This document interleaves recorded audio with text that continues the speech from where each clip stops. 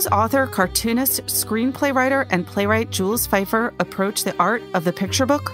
He'll join us to talk about his latest book for children, Smart George. In what way did John and Jesse Fremont invent modern celebrity? Author and host of Morning Edition, Steve Inskeep, will join us to talk about his book, Imperfect Union. Alexander Alter will give us an update from the publishing world. Plus, our critics will be here to talk about the latest in literary criticism. This is the Book Review Podcast from the New York Times. It's July 3rd. I'm Pamela Paul. Jules Feiffer joins us now. Jules has probably one of the longest, most accomplished and impressive resumes out there. I'm just going to list all of his titles, everything he's done, and I probably missed several things. He is, of course, a cartoonist, a playwright, a screenwriter, a children's book author, an illustrator. He has won a Pulitzer Prize, a George Polk Award. He has written memoirs. He has collections of his work over time. He's won an Academy Award. I don't know what award he hasn't won, and I don't know anyone anyone who likes words and pictures who is not a huge Jules Feiffer fan. So, Jules, it's an honor and a pleasure to have you here on the podcast. Well, I can't top that introduction, so I'm getting off the phone. Okay, goodbye. So we're here to talk specifically about your latest book. It's a picture book. It's called Smart George. I want to talk about that and about many other things. But let's start with Smart George, which is a sequel of sorts to Bark George, which was an earlier picture book that came out in 1999. What made you want to go back and revisit this dog? Well, I wanted to go back basically, essentially a year or two later, because I love the character of George. I thought there was more to do with him. It was never far from my mind as the years went by, and I had no luck in coming up with any ideas, that someday, somehow, George would make a comeback because he was one of my favorite characters. I thought I could do more with him. And finally, 29 years later, well, actually, it took, I would say 27 because it's 29 now. But a couple of years ago, I now live on the east end of Long Island, and I had to go into New York for something I really didn't want to do. I can no longer drive because of a macular condition with my eyes. So in the hired car, taking me into the city to something I hated to do, I thought, well, I'm going to make something pleasant out of this trip. I'm going to have a sequel to George by the time we return. And so that was my mission. And by the time we returned, I had written the sequel. Excellent. So for people that aren't familiar with George, and of course, you really want to see George to understand him, who is this character? Why did you want to go back to him? First of all, it was tempting in the first place because it was the most successful of all my picture books. I mean, I've loved equally all my picture books, and I would that all of them had sold as well as George did. But George was a bestseller right from the beginning.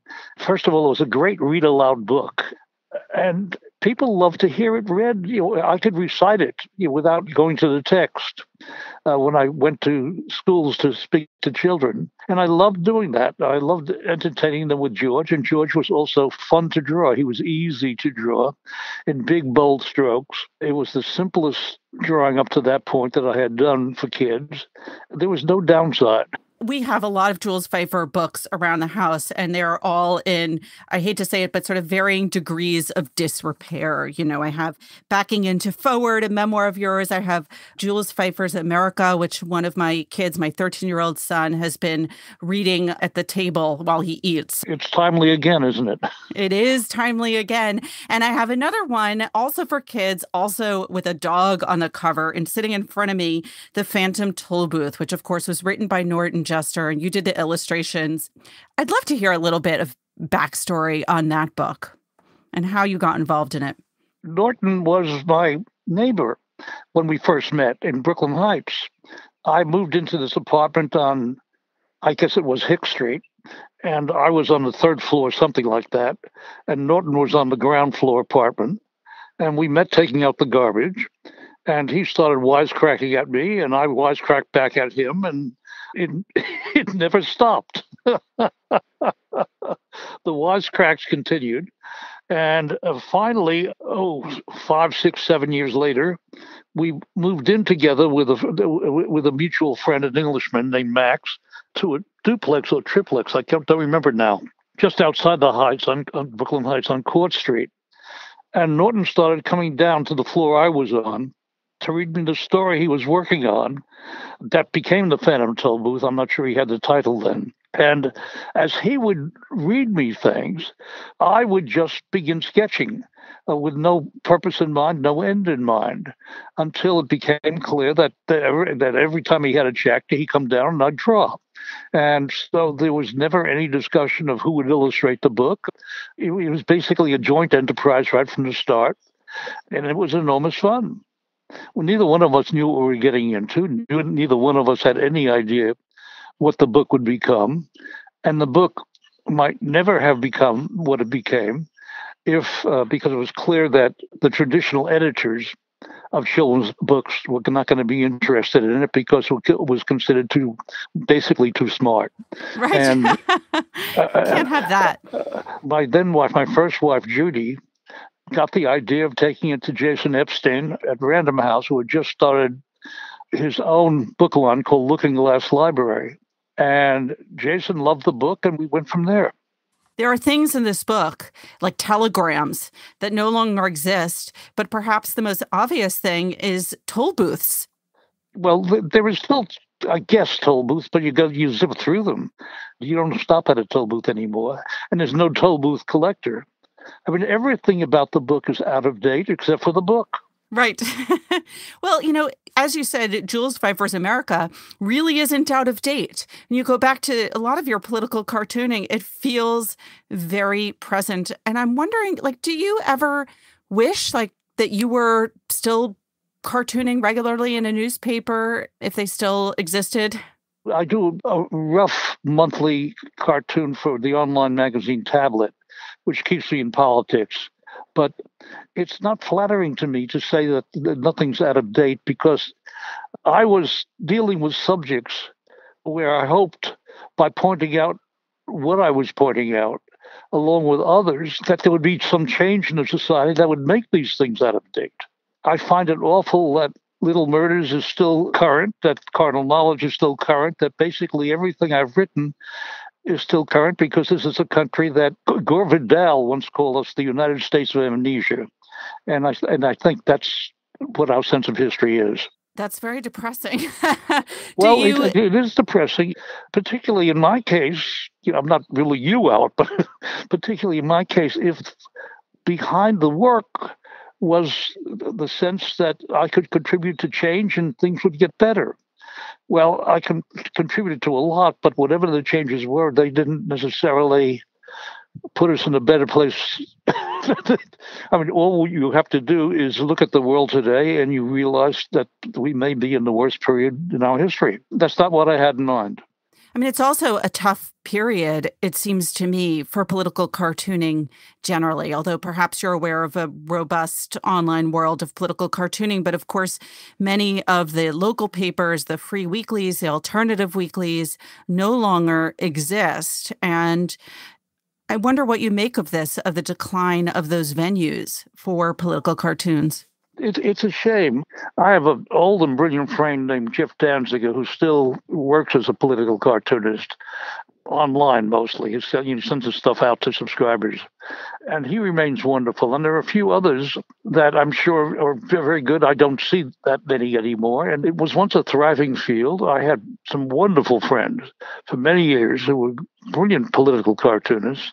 And when we got together, we had hilarious times destroying the government. And it's not there anymore. So I regret it. I regret the passing of all of the things that I both loved and hated because they were the vital part of who and what I am. We have lots of ways of commenting on the news right now, online, on blogs, on social media, obviously, but not necessarily through political cartoons. And I wonder what you think political cartoons can do as a form of commentary that perhaps other forms can't. I just saw a Stephen Colbert show from last night that I recorded with Jon Stewart on it. And I think Jon Stewart was the most astute social and political commentator we've had for many, many years in this country. And I got such nostalgia for his commentary and his presence, which was a combination of what a good political cartoon was. It's sharp, pointed intelligence saying things that nobody else said up to that point. And you couldn't figure out once you heard it why everybody wasn't saying that. It seemed so obvious, except it wasn't until he said it. And the good political cartoonists did just that. Paul Conrad in the LA Times during his period, who was a great friend of mine. Herb Block, of course, in the Washington Post. A number of others. Pat Oliphant. These guys, they shaped or they helped shape the world of commentary by the strength of their work, which was simply unlike me. They only needed one panel. I needed 6 or 7 because I needed to dramatize, and they didn't care about that. I mean, you've done everything, as I think I made clear in my introduction. I'm sure I missed a bunch of things. You've done political cartooning, comics, plays, screenplays, graphic novels, children's books, illustrations for other people's children's books. What gives you the greatest pleasure and reward? Is there one thing that you could sort of consider your true calling? My true calling is whatever I'm doing at the moment. I love them all, and I think of it as all as in a straight line. I mean, in one way or another, whatever the form I'm working in, somehow or other, it deals with authority and characters moving against authority. Whether it's for kids, whether it's for grown-ups, whether it's a play, whether it's whatever it is, a tap dance, whatever it happens to be, it's my version of some kind of resistance to the status quo.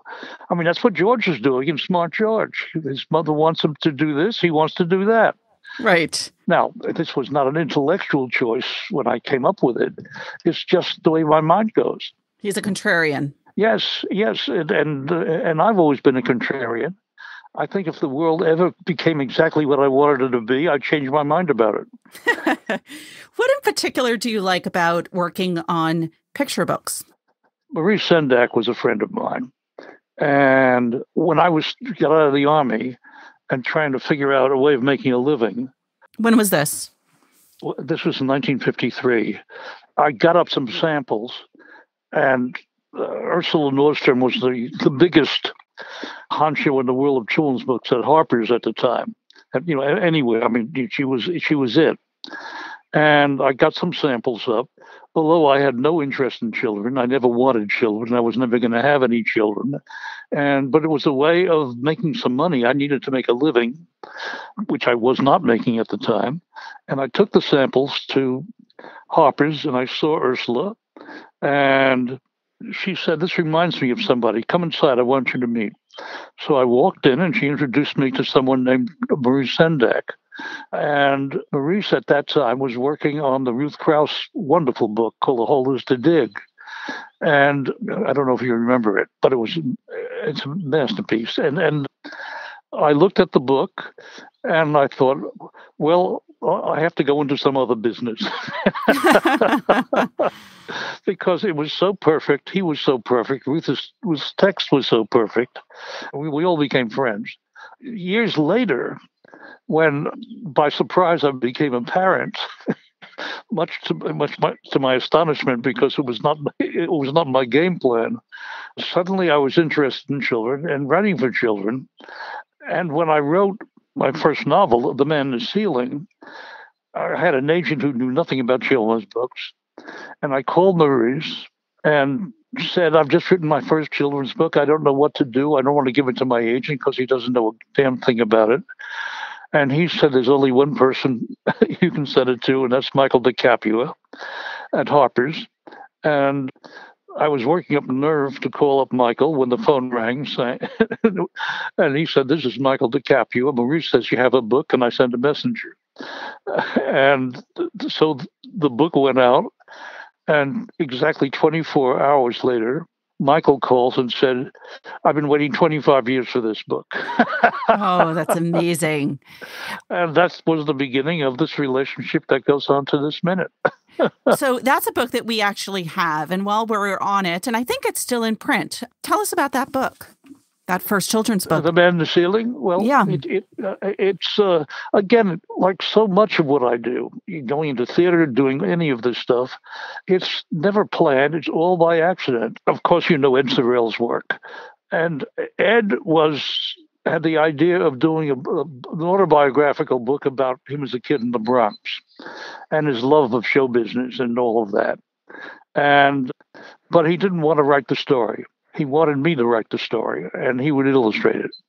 And then he hated what I had written after we had worked together for a bit and rejected it. And I was so angry at him that I said, okay, you keep your children's book. I'll write my own children's book. My book will be better than your book. It was just this absolute, it all came out of being mad at Ed. And he and I talk about it to this day. Without me being mad at Ed, I never would have done children's books. What does the creative atmosphere today feel like to you compared to that time? Well, remember, I'm an old fart now. I don't know. There may be a lot going on. I mean, I talk a pretty good game, but after all, I'll be 92 in January. Dare I say, what the do I know? Okay, but you've still been quite prolific recently. I mean, you did 2 graphic novels recently. You have this new picture book. Are you working on something else that we can keep an eye out for? Yes, I'm always working on something. Well, part of it comes because of the change in my life. I made a very happy marriage finally after all these years, and I'm quite happy with my life, and I love working. So, and guys like me don't retire. Readers like me and many others don't retire either. So we hope that you keep writing, drawing, cartooning, and everything else that you've done over the years so that we have lots more to enjoy. I've got a 10-year plan, and I have to live to turn it out, and then I can rest. Excellent. Well, you're on year 1, and we'll wait for the rest of it. Jules Feiffer, such a pleasure. Well, for me too. I enjoyed it a lot. Jules Feiffer's newest picture book is called Smart George. It's wonderful. I highly recommend it. And also the original Bark George, which came out in 1999. Please go read these now, along with everything else that Jules Feiffer has ever written or drawn in his long career.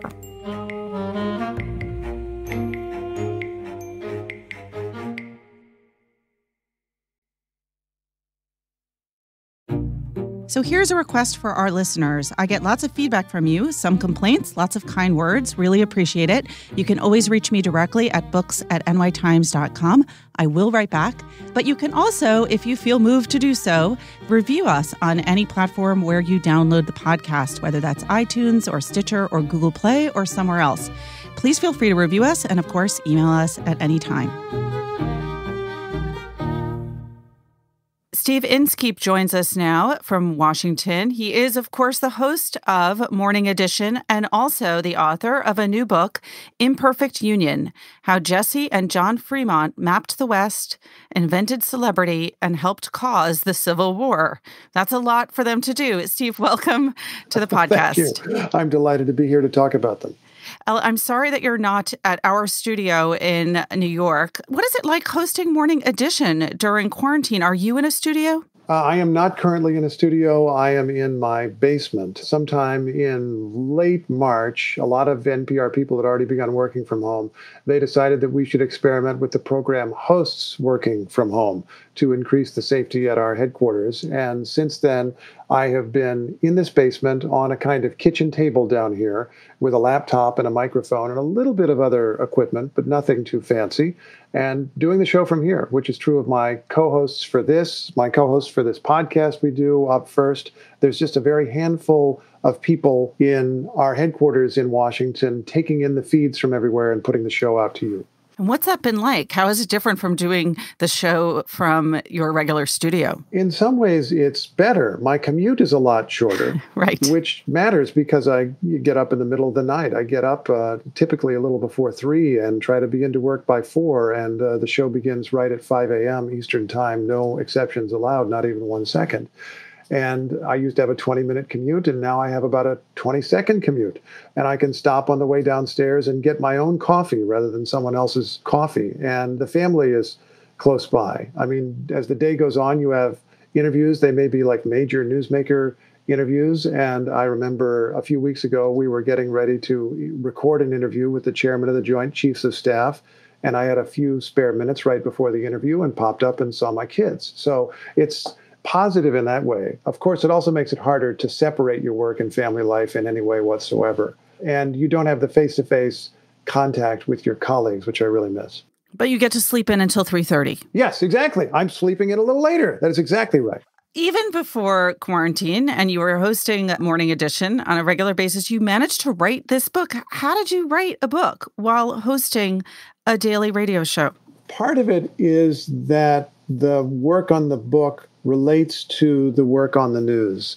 I feel that I am covering different phases of the same giant story, the story of America. And when I got into this story of John and Jessie Fremont, this couple from the 19th century who were extraordinarily famous and who sought fame and also sought power and were involved in the exploration of the American West. And John became a presidential candidate, the first ever candidate of the Republican Party. I feel that I am exploring an earlier version of the news we're covering now. It's in many of the same locations. Occasionally, it's even in the same building. The U.S. Capitol is right there still, even though they have renovated it and enlarged it over the years. I've actually walked some of the rooms in the Capitol and the White House that I discuss in the book. And they're arguing in the 1840s and 50s over questions of national identity, who's an American, over questions of race, who gets to be a citizen based on their race, questions about immigration, questions about how the economy should be put together, how they should manage technology. There are issues about the news media because communications were getting so rapid and people found out they had difficulty dealing with the speed of communications in that time. It's many of the same issues we're still wrestling with now. Also an incredibly divisive time, obviously, in the decades running up to the Civil War. There's a clear parallel right now. The book came out a year ago. It's now out in paperback. Did you think anew about some of those parallels? Yes, I did think about those parallels. Now, I don't want to be one of those people who has an idea of the present and tries to impose it on the past. In fact, I write at the end of the book that I want to be on guard against that sort of thing. I am aware that political leaders today will often justify their course by referring back to American history. They will refer back to precedents of other presidents. They will refer back to legal precedent. They will refer back to their idea of the founding fathers, which is all okay. We ought to do that sort of thing, but we ought to do it accurately. And in order to provide an accurate picture of the past, I need to let go of the present and try to understand people as they saw the world then and as the evidence showed then, and what evidence is reliable that we can trust now, because there's a lot of stuff that's accepted history that just is off, sometimes subtly and sometimes very significantly. So I try to let go of the present. But in the end, I'm writing about the present. I'm doing this from my perspective, from my vantage point, as a guy from Indiana, as an American, as a person with a certain set of experiences as a journalist, living in the 21st century and thinking about the past. So ultimately, what I write should inform, I hope, the way that we think about now, even though it's not supposed to be about now. Well, this is your third book, but your second history. Have you decided this is the kind of writing you want to do, that you like to go into the past and sort of look at it? Yeah, I wouldn't rule out doing some other kind of book sometime. And sometimes I think about very recent history. I sometimes think I would read a history of the past 20 or so years since 9/11, when so much has happened to me and for me personally, and when I've been all over the world, and so much has changed in the world over that time. So I'm interested in that too, but my writing has taken me in a different direction. And it's rewarding to be still thinking about the news, still thinking about politics and current events, but doing it in a totally different frame. And I'm now going on to write another history, and this will be a short biography of Lincoln. Oh, okay. So staying in roughly the same time period. I'm interested in how you were drawn to this particular subject. In a previous interview, you mentioned Time Life books. And I think my dad had that same Old West series with like the sepia covers, right? Yes. In fact, I remember there were advertisements constantly running on whatever programs I saw on TV, and they would talk about the cover and say, has the feel of supple leather. Now, it wasn't supple leather, whatever it was. But yes, the sepia tone photos or images would be in the middle of the cover in these brown books. And there was a whole series of them, and you would get them one at a time. They would come over a period of time. And as a kid, they were wondrous. They were wonderful. And you would read about the Old West from the perspective of soldiers who were fighting Indians. And then another book would arrive, and you'd read about the Old West from the perspective of Indians who were fighting soldiers. And you'd read about pioneers, and you'd read about the railroaders. And I was a kid, and I loved trains. And that book, I remember reading so much that finally the spine fell apart. And they were really rewarding. And my parents were really amazing in that way, in that they made sure the house was stocked with books. They loved books anyway, but they made sure there were books that were appropriate for me or that I was interested in. And they were always up for taking me to the library and even leaving me at the library when I was not very old at all. And I could just spend hours there finding mystery stories, science fiction stories, and also histories, all kinds of things. Well, let's talk about the couple at the center of this book. John Fremont is a name that I think people have heard. They've heard of streets named Fremont, towns. His wife, Jessie, probably people have not heard of at all. But I don't think a lot of people necessarily know who John Fremont was. So just give us a sense of who he was and why you wanted to focus on him. Absolutely. Fremont was an explorer of the American West in the time of manifest destiny. In fact, while he was out on one of his explorations, a newspaper man in New York, John L. O'Sullivan, coined the term manifest destiny, talking about America's obvious destiny, he thought, to spread across the continent from sea to sea and take over the Pacific. And Fremont was involved in that. At the direction, as a U.S. military officer, he was acting at the direction of his father-in-law, who was a powerful U.S. senator, who wasn't in command of the army, but had influence because it was his son-in-law. And he sent his son-in-law off to explore the Oregon Trail, the pathways leading to Oregon, which was then disputed territory with Britain. But Fremont's father-in-law, the senator, thought if they enticed settlers to go, encouraged people to settle Oregon, it would become American. And John Fremont not only went and mapped the trail and made it clear how to go, it was really important that he come back and write a dramatic account of his adventure, which got reprinted and excerpted in all kinds of newspapers and ultimately published as a variety of popular books, essentially best-selling works. And they were a guide to the trip and also an adventure story and also just an advertisement of the idea that the U.S. government supports you, settler, going to Oregon. It was an enticement because they couldn't force settlers to go. It was a republic and there were free citizens, but they could advertise in a way that sold people on the idea of going to the Willamette Valley in Oregon or wherever out there they might try to go. Fremont later also took an expedition to California, a couple of them, and was involved in conquering California for the United States. So he's all about the fact that we have a Pacific coast now. Now, he ended up being the first Republican presidential nominee. Of course, he didn't win. But how did he end up in the Republican Party, and what were his politics like? His politics were a little foggy. And it is fair to say that he was ambitious and perhaps trimmed his views to fit the times. He didn't have any strong record against slavery. And we should mention that the Republican Party was founded as an anti-slavery party. Not an abolitionist party, oddly enough. They wanted to stop the spread of slavery while acknowledging that Southern states had the right to practice slavery under the Constitution, but they wanted to stop its spread. So it was a political platform rather than a moral platform. Yes, although they imbued it with morality in that 1856 campaign. John Fremont was not strongly anti-slavery, but he was considered a huge hero. His wife, Jessie, who was a senator's daughter and deeply political herself, had a bit stronger sentiment against slavery, and they gravitated into the orbit of this party through the help of powerful politicians who Jessie was friends with, because she was his political advisor and political ambassador in many ways. And the Republicans wanted somebody super famous without a long political record so they could unite the various factions of the party under his banner. And so they went for this guy who did have an enormous reputation at the time. I mentioned he was making the West famous, making the idea of settling the West famous. In the process of doing so, he made himself super famous.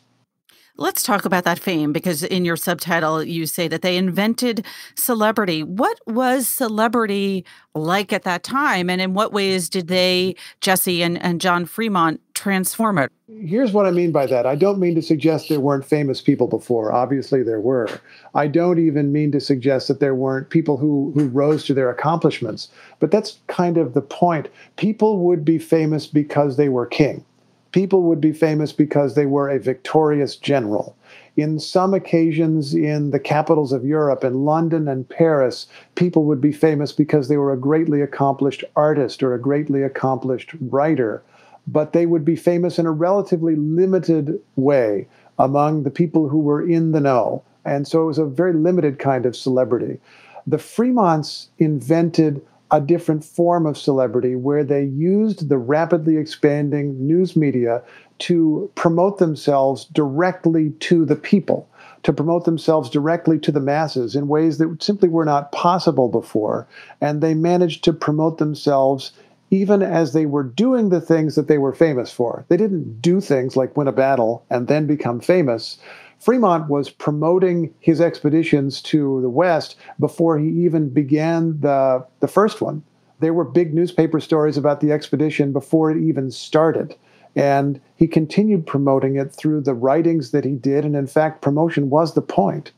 Was Jesse instrumental in promoting John Fremont's fame? Hugely. Or was it about both of them as a kind of power couple? I mean, to what extent was she part of the fame, or was she more about elevating his fame? I think she had to be subtle about this. This is a very ambitious woman who in some ways was brought up as a boy by her father, by which I simply mean he gave her experiences and education that in that time, with gender roles of that time, you would associate with boys.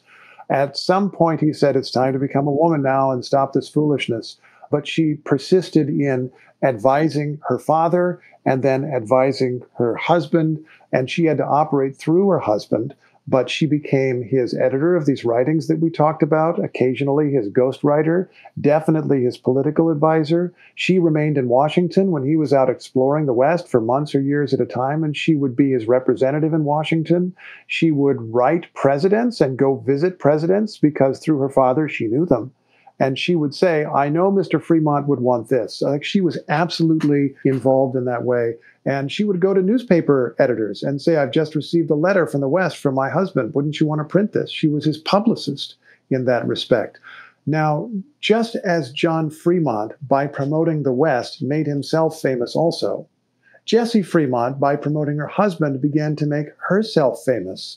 Occasionally, she would write letters to someone defending her husband, and that letter would find its way into the newspaper, which meant that suddenly Jessie was commenting on political affairs. She became quite well known, and when they ran for president, I guess I can say it that way, when he was nominated as the Republican nominee in 1856, she was lifted up as a symbol of the anti-slavery cause.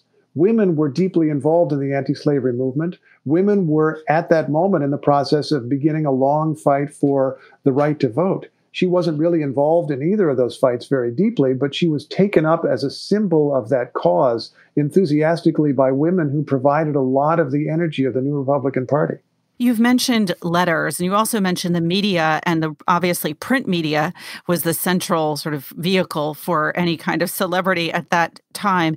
Did your research involve going back through a lot of these papers and the newspapers and magazine articles from the time? And where are they physically, or was this all online? Some of it's online, but I'm really lucky to live near the Library of Congress, which has been the largest single source of research for all my books. And they have great Fremont papers, and you can go into a room at the Library of Congress and somebody brings out a bunch of boxes, and you can go through the boxes and find a letter that John wrote in 1835, and it's like the actual letter. You can find campaign memorabilia from 1856 from the presidential campaign, and it's the actual material. There are also materials in libraries in California. I was able to send off for some of that. I also traveled out to California, saw some of the material myself, and also drove around some of the amazing landscapes that Fremont rode through on a horse. I went through some of the passes of the Sierra Nevada mountains. There's also stuff online. And one of the things that I found that was new for me, that I think did not exist for any previous biographer of the Fremonts, is that enormous numbers of 19th century newspapers are now digitized in such a way that they are searchable.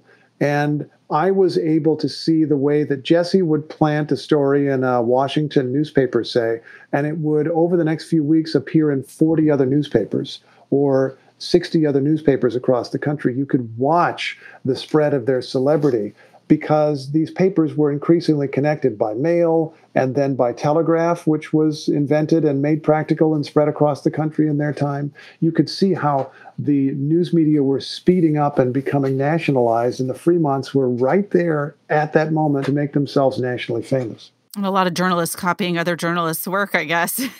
Yes, a lot of aggregating going on. Yes. It sounds like you had a bounty of research to draw on, and that a lot of that was really fun. But what was the most challenging aspect of telling this particular story? I think the hardest thing there for me is actually the selection of characters.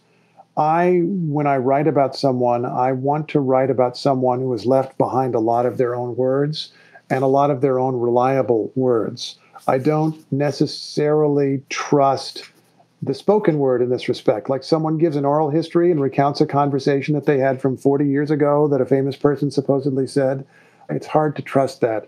But if the character has left behind a lot of their own written words, I have something to work with. My previous book, Jackson Land, is about Andrew Jackson, President Andrew Jackson, and a Cherokee chief, John Ross. And of all the different Indian figures who dealt with Jackson that I could have chosen, it needed to be Ross because he was literate and literate in English and left behind many, many thousands of words, hundreds of letters, and not always the most revealing letters, not always the thing you would most want to know, but you have a record of his own words to work with, and he could speak for himself. In that same way of the various women that I might have chosen to include in a narrative from the 19th century, Jessie is someone where there is a big record because many hundreds of her letters have survived, and she ultimately began writing in her own name. In fact, in the later years of their lives, they went broke. They had a fortune, and John blew it in railroad investments. And Jessie began writing more and more to help support them. Magazine articles, which became books, and they were often memoirs of their previous experiences. And so I was able to get her point of view. I don't have to speculate about her point of view. Now, her writing is not always as straightforward as I would like. It doesn't always answer the questions that I want. She leaves things out, intensely personal things, in a kind of Victorian way. But you, again, have a record to work from and to analyze. And maybe if you compare her writings to other evidence, you can figure out what she was going through. Well, I imagine going back and reading actual stamped, mailed letters, local newspapers, things that don't exist as much as they once did, was a kind of welcome contrast, perhaps, to the type of work that you do for your day job at NPR. Oh, yeah, absolutely. And of course, we're in this world where everything seems public and people are on Twitter all the time and giving you all kinds of Instagram photos of their locations and clues to their life and so forth. But in a way, they may not reveal the most important things, right? You can say a lot about your life and not really say anything about your life. That's also true in some cases in my research here, because I'm going back to old newspaper articles and what people said about themselves in public. But to get their private letters and to compare those private letters to a chronology of what they were doing at the time and other evidence that I can gather, that's a privilege.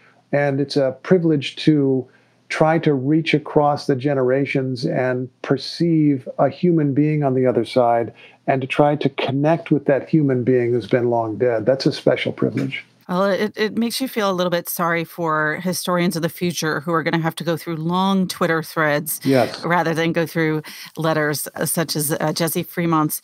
Steve, thank you so much for being here. Oh, I've loved this. Thank you very much. Steve Inskeep is the author of Imperfect Union, How Jessie and John Fremont Mapped the West, Invented Celebrity, and Helped Cause the Civil War, and of course, the host of NPR's Morning Edition.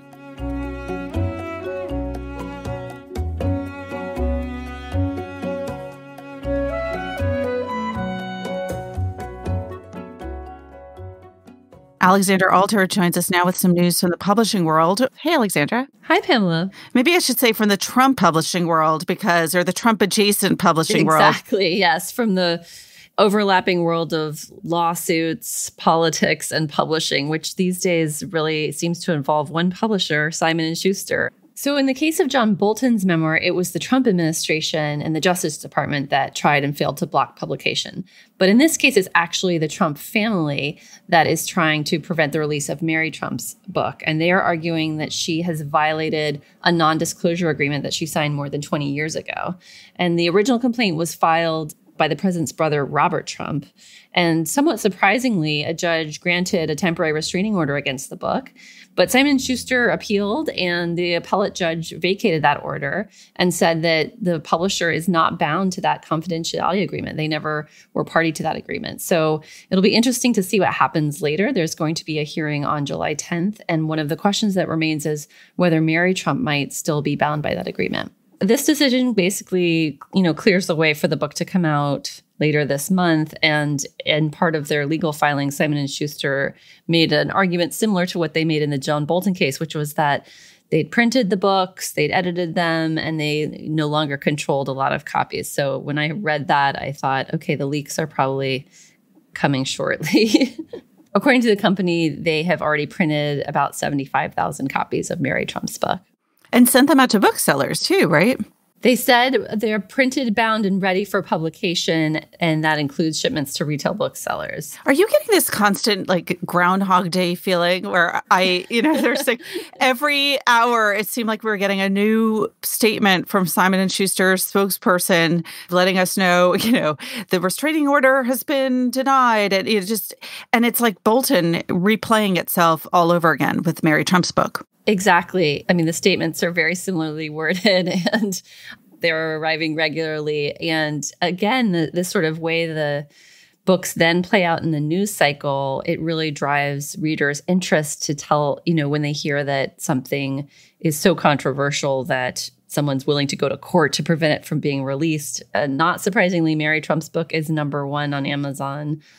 And John Bolton's book is #3. And Bolton's book debuted at #1 on the New York Times bestseller list this week as well. That's right. Part of the play for the publishers who are doing these books is, when they do get it in legal entanglements, it actually bolsters sales often because it drives interest. It drives the news cycle. There's cable news coverage of the book, and this is all ahead of the publication date. So in some ways, apart from the hassle and the legal fees and things like that, it's actually a publicity boon when they get into these kinds of entanglements. And that was demonstrated in the sales figures for John Bolton's book, The Room Where It Happened, which came out recently. And in its first week, it sold more than 780,000 copies. So Simon & Schuster has ordered an 11th printing of the book, and that will bring the number of hardcover copies to 1 million. So that shows pretty broad interest, despite all the criticism that John Bolton received across the board, across the political spectrum. Republicans were furious that he would attack the president.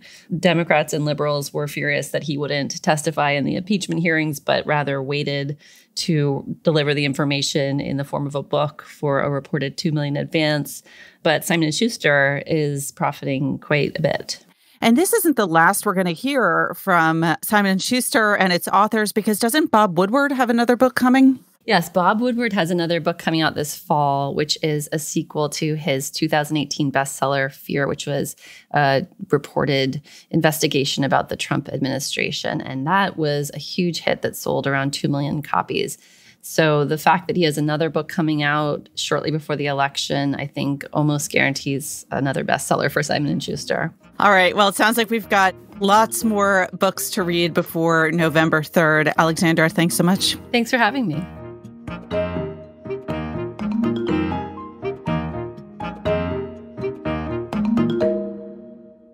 Joining us now are critics Dwight Garner and Jennifer Salai to talk about the books they've been reading and reviewing recently. Jen, Dwight, nice to have you. Hey, Pamela. Good to be here. Hi, Pamela. So, Jen, let's start with you. What have you been reading and reviewing recently? So most recently, I reviewed The Room Where It Happened, which is the new book by John Bolton, the former national security advisor to President Trump. And this is a book that probably for a lot of listeners and readers, they already heard maybe a little bit about, because news of it leaked early in the year, in January, before the pandemic, when impeachment was still the central story in the national conversation. And at the center of that story was the Ukraine scandal. And so the question that kept coming up after, a lot of testimony from people who worked in government and they testified before the House in the fall was, okay, can somebody directly link the president to asking the Ukrainians to basically look into his political rivals because he was worried about re-election in the fall? And it turned out that according to leaked information from this book by Bolton, that there did seem to be somebody who could make that link directly, and that was John Bolton. However, he had refused to testify before the House. He said he would only do it under subpoena. And then eventually, when the news about the book leaked out, he said that he would testify in the Senate impeachment trial, and the Senate is controlled by fellow Republicans. He would do it under subpoena, and they didn't issue a subpoena, which everybody predicted would be what would happen. So news about this book was circulating. It was embargoed. So, the details were kept secret other than the leaks that were reported in the press. And so the book finally came out. And it includes the information that people thought would be in there about the Ukraine scandal. It also includes information that Bolton said that he thought was troubling about how Trump was trying to basically convince, for example, the Chinese president Xi Jinping to help him with re-election. So, I looked at this book, I guess, in terms of the information that's in it, because that's something that's important for people to know about, but also in terms of how does it read as a book? And I have to say that as a book, despite the amount of information that's in it, it really just reads sort of like a collection of John Bolton's notes. And he's famous for being a very fastidious note taker. And here he really took the opportunity to present, everything that he documented during his 17 months as national security advisor. And so I think for people looking for information, it's in there. At the same time, the main narrative thread of this book is not necessarily, I think, the sort of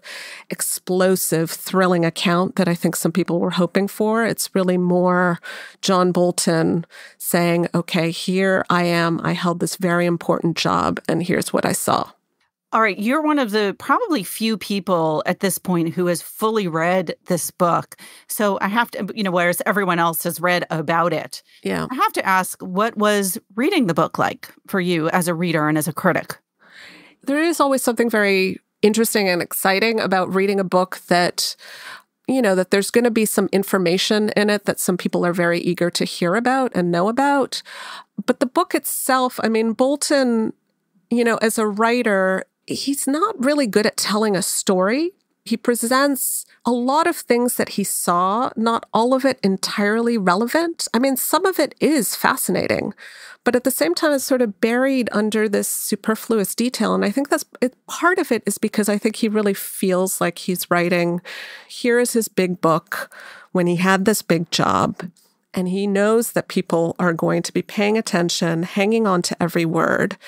And so he really took the opportunity to, structure it around the issues that he's really interested in. And it should be said that Bolton, I'm sure a lot of listeners know this, but Bolton, even though he's an establishment Republican, he's known for being one of the more extreme establishment Republicans in terms of, his attitude toward foreign adversaries. And, he says in the book very explicitly, he says that he's in favor in general of what he calls disproportionate response, which means that when it comes to dealing with, say, Iran or North Korea, he doesn't hold back from his militant views. And that's something that also comes through very clearly in this book. It's interesting, isn't it, how he was sort of the bogeyman, during the Bush administration. He was the guy who wanted to bomb everyone. He was the insane person, You compared him, I think, to Yosemite. I can't remember now if you used Yosemite Sam. It was a great image. But and now he gets to be the sane one, which tells you something about where I know, politics have moved.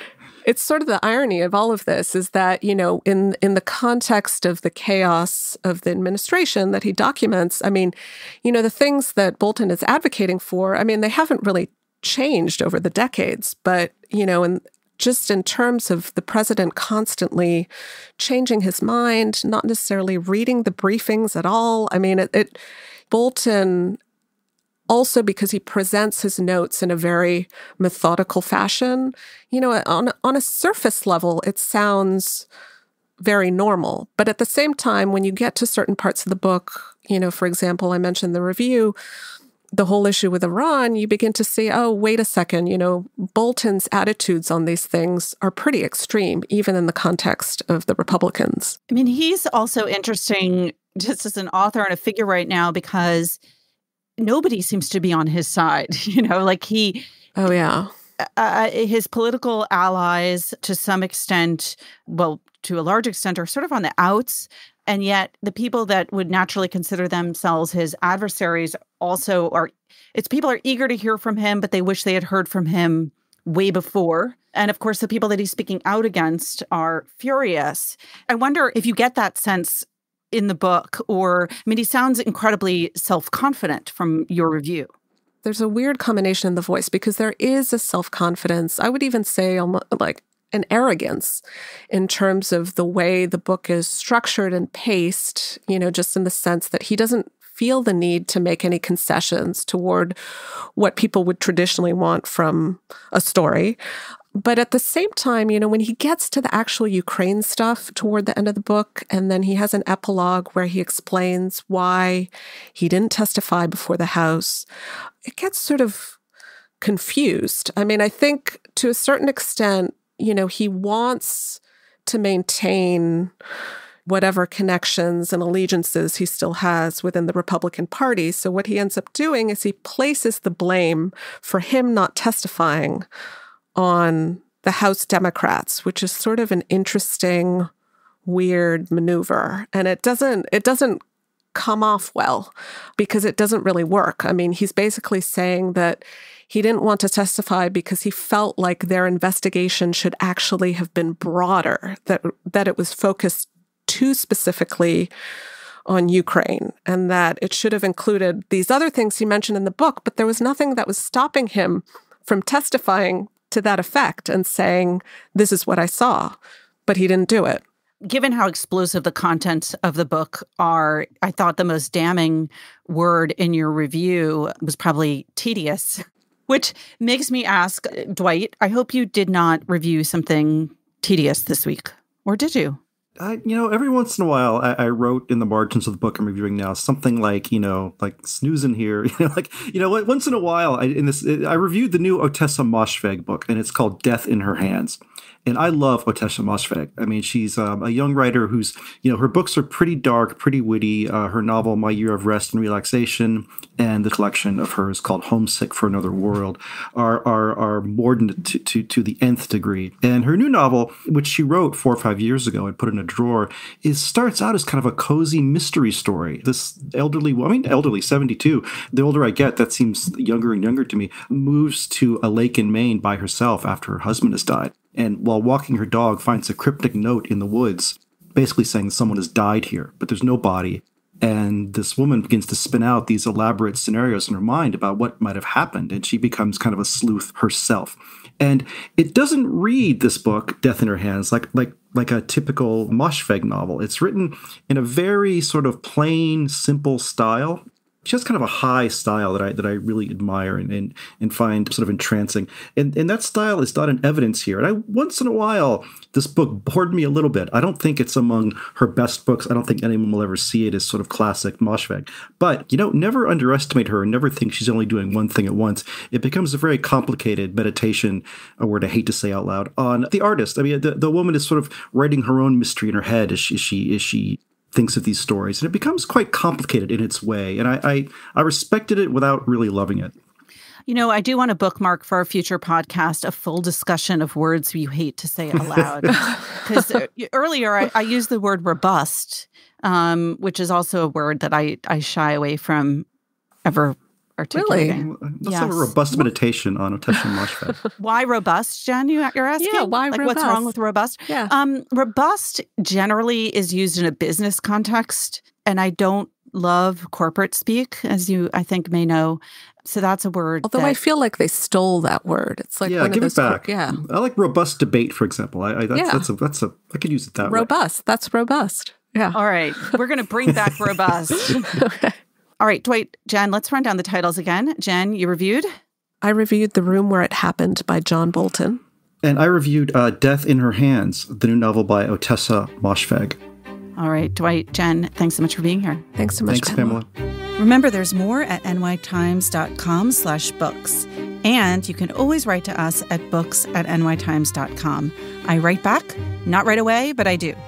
The Book Review Podcast is produced by the great Pedro Rosado from Headstepper Media, with a major assist from my colleague John Williams.